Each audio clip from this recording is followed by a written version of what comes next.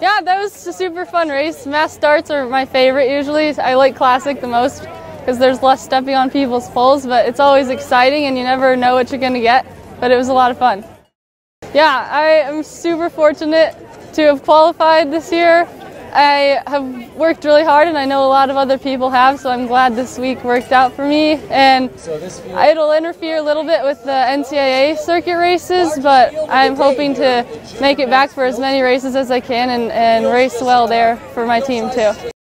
Before the week started here, was this a goal going in for you to make that World Championship? Yeah, definitely. That's been a goal for me for the past few seasons every year. It's like a big race in the season that I think a lot of people are hoping to qualify for, so I'm really glad I was able to do it.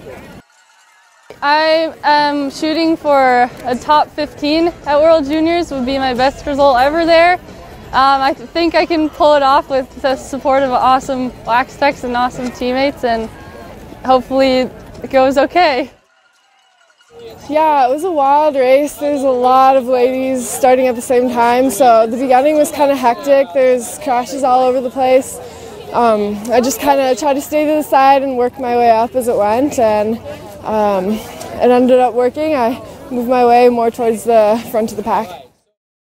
Yeah, you kind of had to be smart. I had my eye on my teammate Hailey the whole time. She started up quite a bit ahead of me, so you kind of important to remain calm and keep your chill and just kind of focus on what you have to do.